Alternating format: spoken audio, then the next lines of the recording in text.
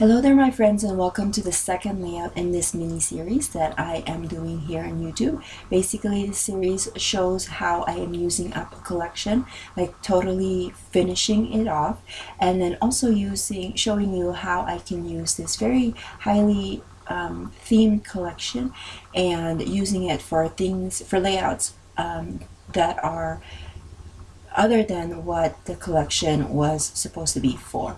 So with this one, this is a nautical beach water theme collection, but it has a lot of blues and reds in it. And so I decided that I'm going to use the kind of the blues and the browns for a masculine type layout. So that's what I'm starting with this. I actually used a kind of reddish orange cardstock that was from my stash, and that's going to be the foundation of my layout.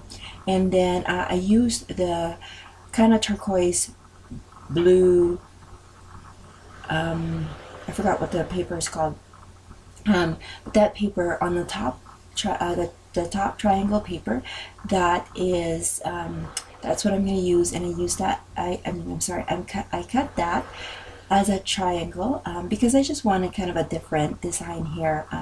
If you've watched my videos before, you know that I have a go-to design, which is mostly blocks and rectangles, and so I'm kind of veering away from that just to kind of, have a change of scenery.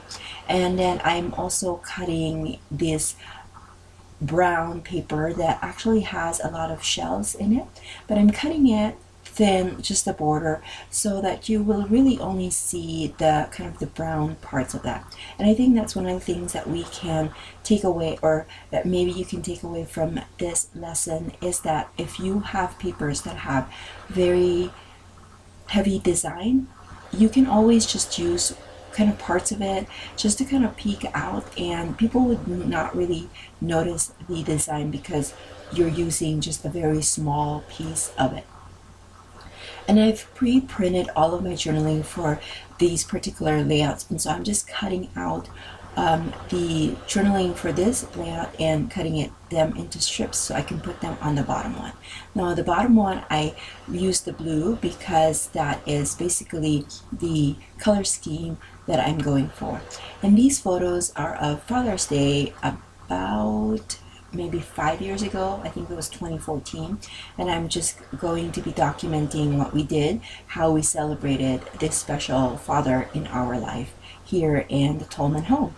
I also added some more circles. I cut out a bunch of circles from my previous layout, and I had some leftovers, and so I decided to use the blue one just to create a visual triangle so that it matches that triangle on the bottom.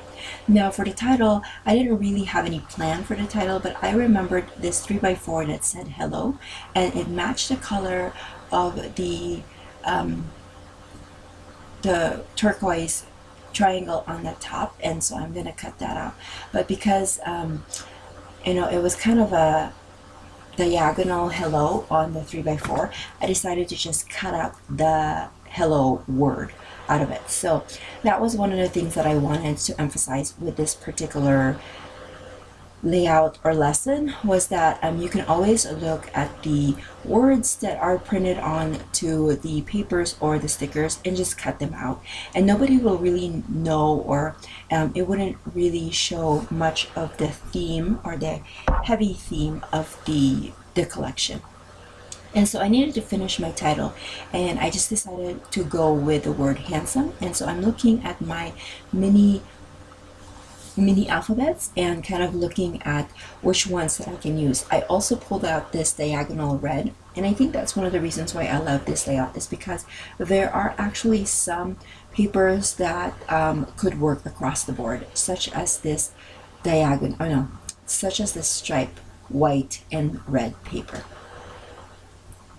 And so I'm just using a T-square ruler so that I can make sure that when I place the letters for handsome, that it will be straight.